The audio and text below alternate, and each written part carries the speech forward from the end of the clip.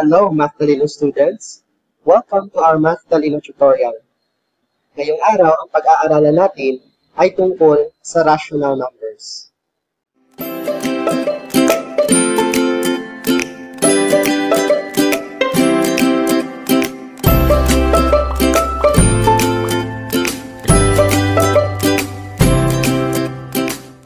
What is a rational number? A rational number is any number that can be expressed in the form a all over b, where a and b are integers and b should not be equal to 0. So, in the form of our rational number, a all over b, a is our numerator and b is our denominator. So, pag sinabi nating rational number, ito ay any number na pwede nating isulat in fraction form. But remember, the denominator should not be equal to 0 because division by 0 is undefined. So here are some examples of rational numbers. 3/5, 9/5, -7 all over 6, 5 3/4, and -10. In the first example, it is a proper fraction because the numerator is less than your denominator. The second one is an improper fraction because the numerator is larger than the denominator. In the third one, we have a negative improper fraction. And in the fourth one, we have a mixed fraction or mixed number. And in the last one, we have a negative integer. Based on the definition, natural numbers represented by n are also rational numbers. Why? The set of natural numbers contains the elements 1, 2, 3, 4, 5, and so on. But these elements can be written as n equals to the set 1 all over 1, 2 all over 1, 3 all over 1, 4 all over 1, and 5 all over 1. Because any natural number has always a denominator of 1. Next is whole numbers, represented by letter W. These are also rational numbers. Why?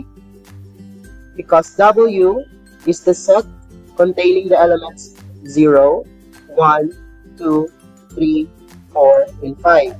So the whole number includes 0 as well as the natural numbers.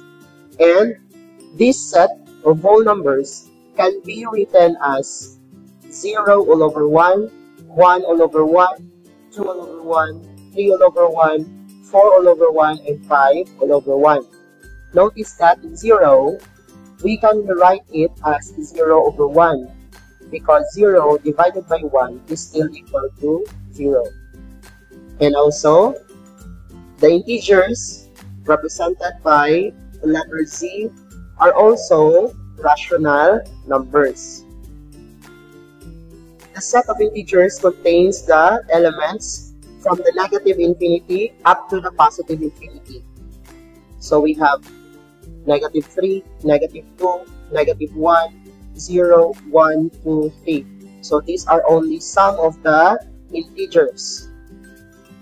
But this set of integers can be rewritten as -3 all over 1, -2 all over 1, -1 all over 1, 0 over 1, 1 over 1, 2 all over 1, and 3 all over 1, and so on.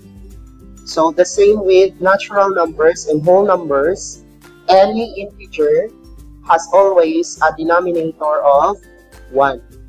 So let's have a diagram that would represent the relationship of those set of numbers, the natural numbers, whole numbers, and integers in the set of rational numbers. First, we have the set of natural numbers. 1, 2, 3, and so on. And it is contained in a larger set, which is the whole numbers, because whole numbers include already the number 0.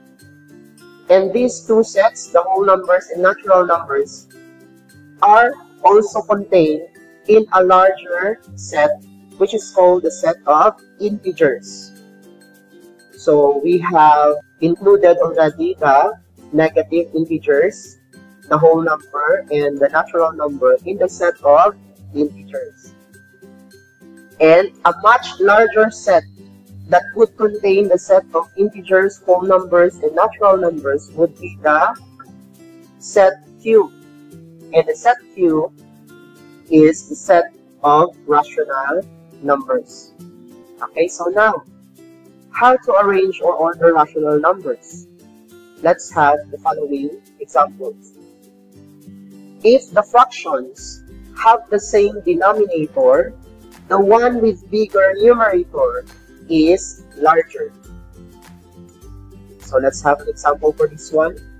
Arrange the following fractions in increasing order. So based on the statement above, if the denominators are the same, in our case, the denominators of the set of fractions given are all 13. So we have the same denominators. So to compare or to arrange these fractions in increasing order, we only have to examine the numerators. So titingnan na natin yung numerators. Let's start with the smallest one because we are going to arrange this one in increasing order, or mula sa pinakamaliit papunta sa pinakamalaking rational number. So the first one should be 3 over 13. Next is 5 all over 13. The third one is 6 all over 13. The fourth one is 9 all over 13. And the last one is 12 all over 13. Let's have the second one. If the fractions have the same numerator, the one with the smaller denominator is larger. Kapag naman pareho ang ating numerator, titignan lang natin yung denominators at kung aling denominators ang pinakamaliit, yun yung may largest value. So, halimbawa, arrange the following set of fractions in increasing order. Kung titignan natin, pareho ang kanilang numerators. So, ang gagawin natin, the one with larger denominator is considered as smaller.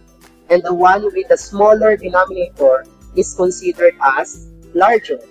So, starting from the smallest rational number, we have 17 all over 11. Next is 17 all over 9. The third one is 17 all over 8. The fourth one is 17 all over 5. And the last one is 17 all over 3. So that is how we arrange this set of fractions from smallest to largest. What about if our fraction has neither same numerators nor same denominators? So when neither the denominators nor the numerators are the same, use the cross product method. So to illustrate this method, let's have an example. Which is larger, 7/9 or 8 over 11? So we have 7 all over 9 and 8 over 11. So in doing cross product method, all we have to do is multiply the denominator of the first fraction to the numerator of the second, and also the denominator of the second to the numerator of the first. 9 times 8, you have 72. And 7 times 11 is equal to 77.